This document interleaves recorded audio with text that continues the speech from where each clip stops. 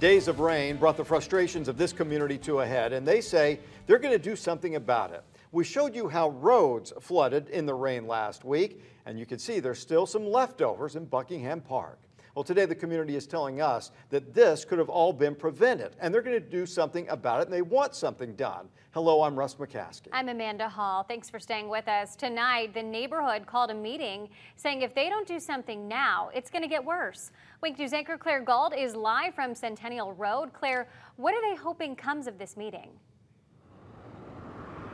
Yeah, Amanda, neighbors want to make a plan to get the county to take action to make sure that this does not happen again. Water sitting around for days.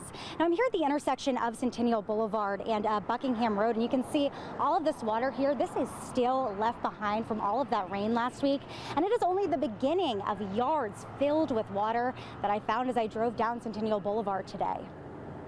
The sun is shining. The birds are chirping, but the water is still sitting in yard after yard after yard along Centennial Boulevard in Buckingham.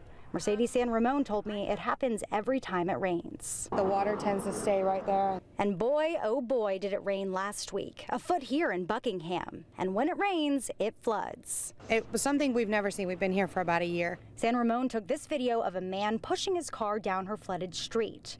And this one of the water rising in her backyard. There was water all the way down to the stop sign, and then that way there was more water, and there was cars being stuck. Like people were turning around in our driveway. I couldn't even get out, and I was scared to get out with the kids. 4 days later, you still need rain boots to walk through the grass. I don't see anything going down the drain or anything. They should be cleaned out. San Ramon is not the only neighbor who wants Lee County to pay these ditches a visit. This flyer, posted in neighborhood and Facebook groups, invites neighbors to come to the Buckingham Park Pavilion Monday evening. It says, quote, "We as a community need to address this now and be heard by the county in order to prevent future issues." Derek Felder told me he'll be there. I feel like we need to take things into our own hand. Felder lives in Lehigh. He asked me to meet him at the intersection of Williams Road and Village Lakes Boulevard so he could show me this. This is one of the county maintained culverts.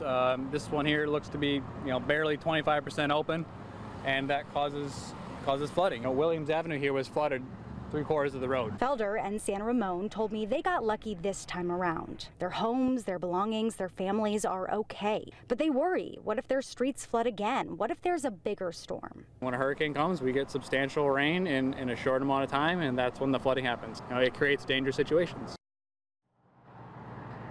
Now, I did ask Lee County about those neighbors' concerns. A spokesperson sent me a statement saying that these ditches are designed to hold rain for some time after it does flood heavily like it did last week, and that it may take a bit of time for them to drain.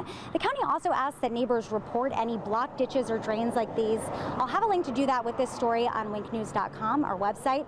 In the meantime, those neighbors are meeting at 7:30 at Buckingham Park, and Wink News will be there. I'm live in Buckingham. Claire Gault, Wink News.